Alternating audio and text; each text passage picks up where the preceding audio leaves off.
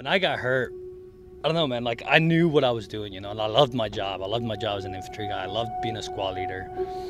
For you to join the military in a time of war as an infantry guy, if you don't think that there's a possibility that you're gonna get hurt and that you're gonna see bad stuff, then you're just being naive and ignorant, you know. For me, when I first got hurt, like I said, I was okay with it, you know. I mean, I was doing something that I loved doing, and I was, you know, ready to die if need be.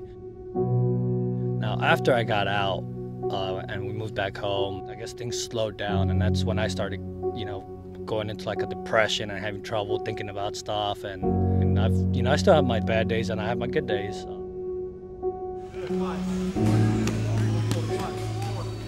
Being around other vets is where we're comfortable at. That brotherhood does exist, you know. After I got out, I started hanging out with a lot of my old high school friends, and I'd get bored with it, you know. I'd be like, you know, really, we're talking about high school football stuff, you know.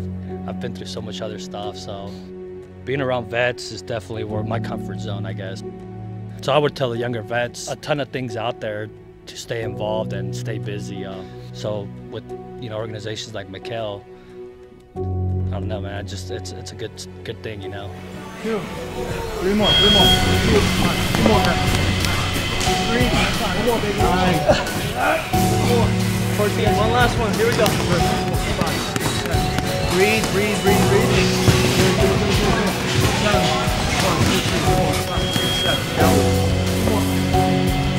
3. 1 more, baby. 1 more, 1 more. What do you got? I got two choices here, you know. I can either live my life to the fullest, or I can sit here and be depressed and not live my life. So I choose the other one. I choose to live my life. I think I've lived more since after I got hurt than before.